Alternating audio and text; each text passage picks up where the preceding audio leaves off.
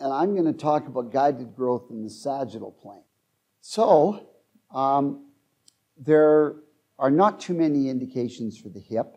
I've never seen it used in the hip, but there are some procravatum conditions that we see around the hip. They're mostly related to soft bone, but there might be a way of improving that.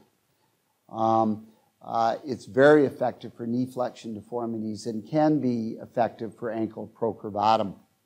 So here's the child. She's 4 years old, and you can see she has bilateral knee flexion deformities. And here she is at 4.5, no previous surgery. She walks with long leg braces and crutches at home, and she had a flexion deformity of about 45 degrees. We're only looking at the right here. So here's the anterior 8 plates, and here you can see a year and a bit afterwards, look at the change in the physeal orientation compared to the long axis of the femur. And here's the child 3 years afterwards, and you can see that the plate is bending. Very powerful systems. This has been looked at in the past, mostly in the neuromuscular children.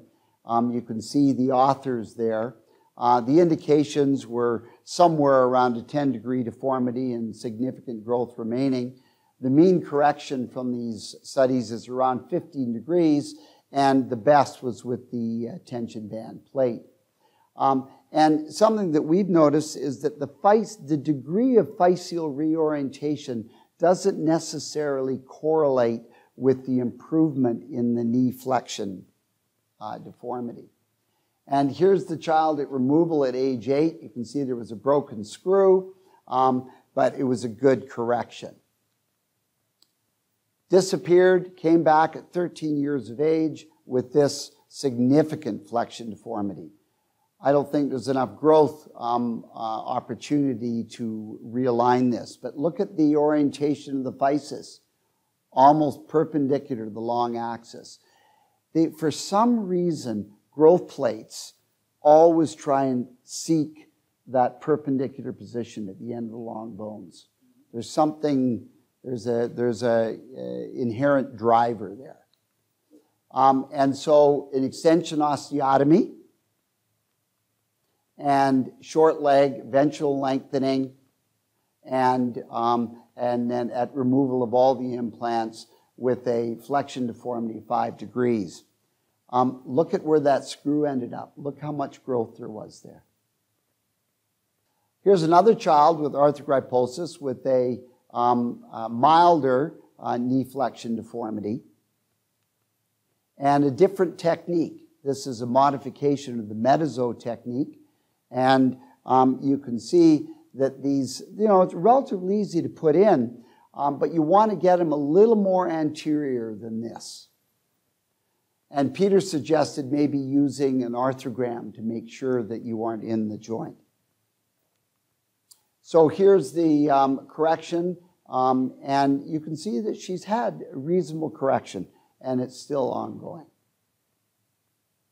This child has Kniest dysplasia, hip flexion contractures, knee flexion contractures, and very, very characteristic in Kniest, the flat feet.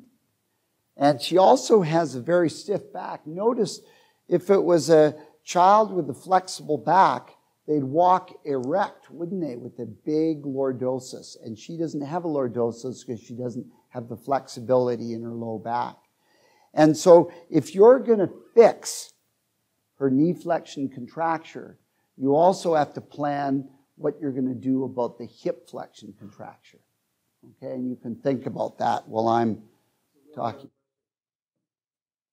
What I've seen the most common thing is the knee flexion contractures, as you get them better, the hips look better, usually, but not always. So here she is, bilateral flexion contractures, and then patella baja. Just look at that, and it might have an impact on what happened here. So this child had anterior 8 plates, and you can see nice correction, Nice spreading of the screws. Left side, better correction than the right. Here she is a year after the insertion of the 8 plates, and you can see basically a straight knee on the left, not quite straight on the right, but she was having a lot of pain over those 8 plates on the right. And it was a lot of crepitus, constant discomfort. And so, although it wasn't completed, we removed those plates.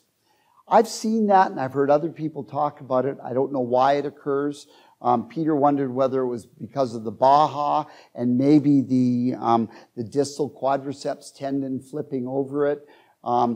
Maybe during the approach to the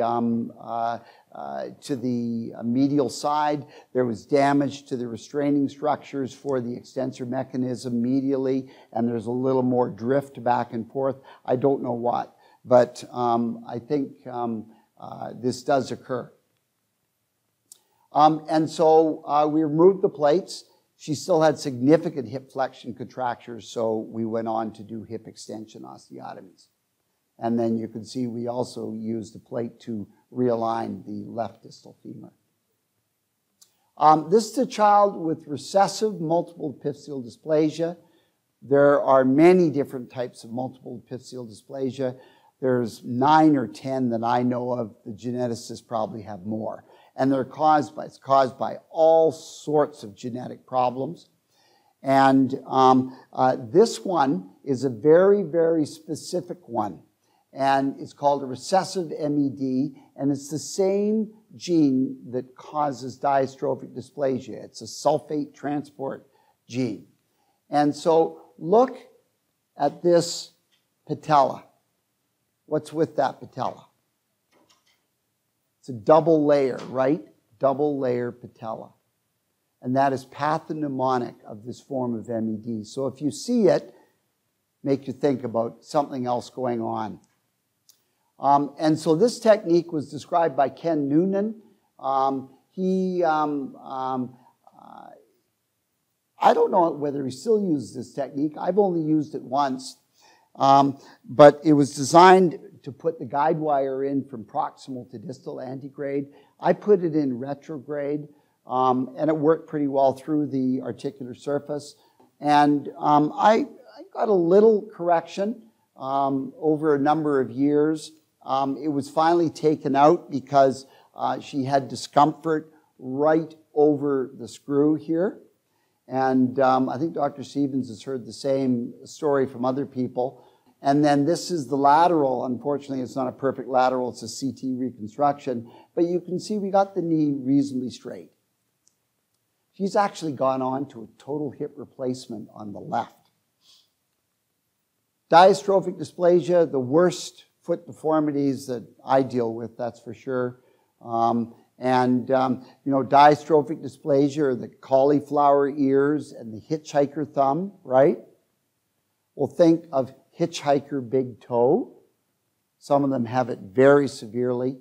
This child has had multiple soft tissue releases and had a very stiff marked equinus. This is not that child, but this is, we tried to, on a few of these kids, to get correction of the equinus by doing an anterior 8 plate of the ankle, and I think it's far too much. There's far too little growth potential and far too much deformity to expect it to work. I'm doing realignment osteotomies on these, and just to show you how far you have to translate this distal fragment posteriorly. This tibia is sitting on the anterior surface of the distal fragment. The cut surface is back here. So you want to get the tibia over the talus if you can. And then an easier way to doing it, but not so easy for the patient, is to use a gradual technique. I used an Lizaroff technique here to do a gradual correction. Thank you.